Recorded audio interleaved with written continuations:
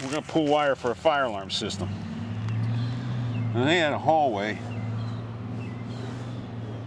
with a fire panel here on the wall. This is like the ceiling. This is the floor. Say you had a piece of conduit coming out of that panel to a bunch of boxes on the ceiling that are running down a long hall. And there's conduit between them.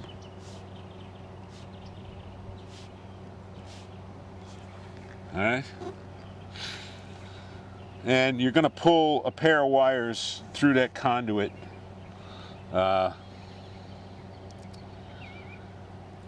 into each smoke detector. Okay? Right. All right, so one way to do it would be to set the wire up here on your reels and pull it in that conduit and come down this way. You'd start your fish tape this way and bring it through all those. So say you did that, and you pulled the wire all the way over here. And then you still need to pull a little loop down in each smoke detector to make up the device, okay? If you start here, and if there's 10 smoke detectors and you pull out 10 feet, and then you come over here and pull out 9 feet and 8 foot and try and space it out that way, you go crazy, because you'd be 100 feet down here this way or something, and you wouldn't be able to see how much loop you got left and all that. So the way to do it is, after you've run your fish tape in and pulled your wire all the way to the end, you start at the farthest end, and then you start pulling your loops going back from this that way. end. Yeah. Yeah. All right. So the way you tie this off, let's say, to the pipe a little bit, and then you come in and you pull from the reel. You pull like a foot in and a foot out, and then it's still going straight through here. So you can pull all those little loops. By the time you get back here, you've got exactly what you need. Let's make it harder. See, you got a hallway like this with a panel down. Now we're looking down on it. Okay? And say you got a hallway like this, and a hallway like this, and a hallway like this, and like this. And say you got 2 smokes here, and 2 here, 2 here.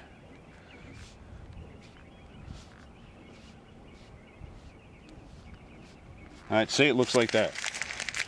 So we're going to set up our reels underneath the panel, let's say, and then we'll start our fish tape in here. Oh, let's say there's a box here, and a box here. Let's say it comes right off of that one. There's a box there. So let's say the conduit looks like this.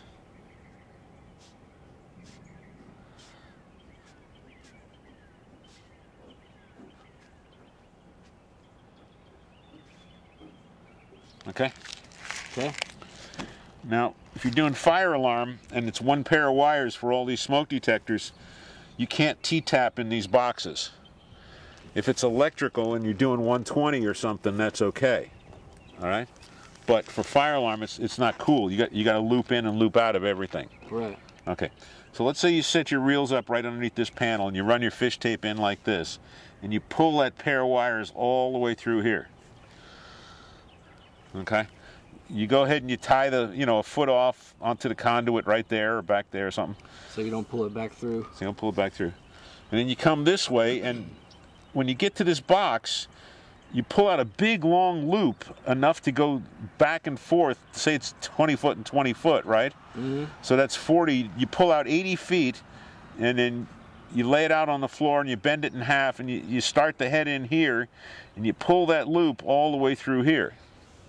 Then you come back and you pull your loop here and here into the box, a foot down, and then you've got exactly what you need all through here. Then you come back this way, you pull a little loop down into that box and into that where that detector is going to be. And then you come to this one and you do the same thing. You pull off 80 feet and you go back out that way and back.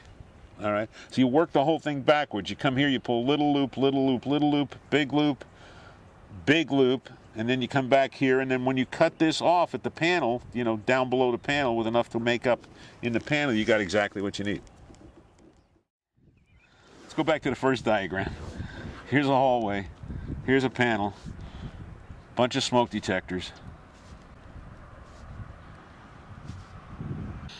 Now say for some reason you had to put a box up here. Say you couldn't bend around, I don't know why, but say it happened. And say you can't pull through that box, right? Okay. What you can do, you could set your reel up about here, and you could actually start in that box there. So you feed your fish tape through here. When it comes out to this box, you run it down and you feed your reels in here, okay? Then you still go ahead and you pull the wire all the way to here, tie it off, and then you come back and you pull your little loops in the boxes. All right, when you get to here, you could make a joint there, right, and just run it back the other way, but the whole reason we're doing this is to avoid joints. Joints take extra time, and they cause a lot of troubles in fire alarm systems later on. Okay, so the least joints you can have in your fire alarm system, the better. Okay, so while this is still attached to the reel, you know that say it's 10 foot and 10 foot and 10 foot down to the panel. So you come in here, you pull out it's called a tail usually. You pull off about 30 feet, you know, like 15 foot out and 15 feet in, and you cut it right there, and that gives you 30 feet, and then you run your fish tape. Oh, I don't know how you do it. You could even shove it in here. You just shove your wire here, and it comes out here, and then you shove it down there, and you get it where you're going. So a lot of times, if you can't set the reel up directly at the very end, or if it's inconvenient to do so, then you go ahead and come in a box or two, 10 or 20 or 30 feet, where it's easy to pull a tail off after you get done with your whole run. You pull that tail off and then shove it in the last part of it. We showed the basic wire pulling strategy. There's one more thing called a staggered head.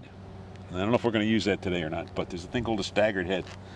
Let's say a staggered head. We talked about pulling one pair of wires. Can you hold that? Yeah. All right. We talked about pulling one pair of wires, but let's say you got a panel here. And let's say you've got a bunch of smoke detectors. And they're 30 feet apart, let's say. You got your pipe. And we talked about having one pair of wires that picked up each of those smokes. Let's say for some weird reason, each of those wires, each of those boxes needs a different pair of wires.